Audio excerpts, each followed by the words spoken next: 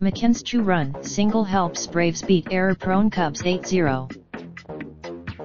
Atlanta U. Brian McCann had eagerly anticipated his first game back in Atlanta since signing with the Braves in November.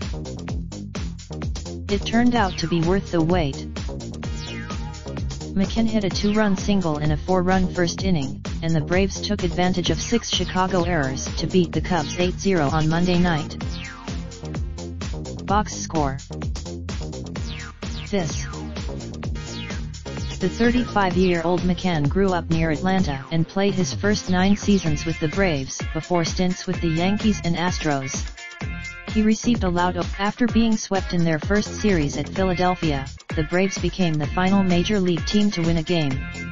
Ender Inciarte and Hendricks gave up 7 runs, 2 earned, on 10 hits and 3 walks in 4 1/3 innings. The right-handers Hendricks said he made just.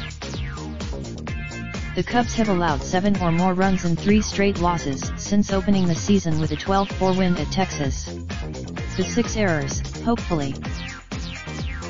The Cubs' fielding woes started with Atlanta's first batter. Rookie Mark Zagunis dropped Inciarte's foul pop-up in left field for an error in the first inning. On the next pitch, a throwing error by shortstop Javier Baez on a grounder by Nick Markakis allowed Josh Donaldson, who reached on a single, to score from second as the long first inning continued. Finally, Albies had 3 hits. The struggles for Zagunis continued in the second when he took a called third strike to end the inning with Wilson Contreras on third base. Zagunis later Sean Newcomb threw 91 pitches in 4 treble-filled innings. He gave up 6 hits. Wes Parsons won 1 through 1 perfect inning in relief of Newcomb for his first career win.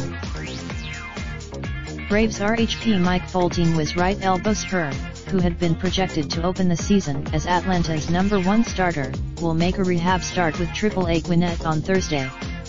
He could return to the closer in waiting.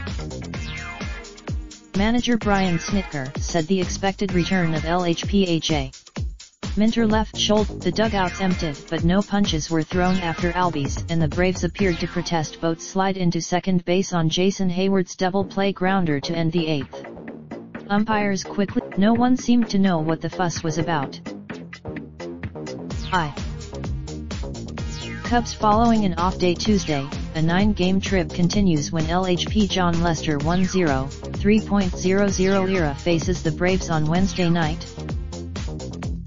Braves RHP Julio Teheran 0-1, 5.40 is 3-1 with a 3.44 era in 8 career starts against the Cubs. More AP MLB https://apnews.com/MLB and https://twitter.com/AP Sports. Raindrop, drop top smoking, no cooking the hot pot. Fucking on your bitch, yeah, that. Looking up, open the park pot.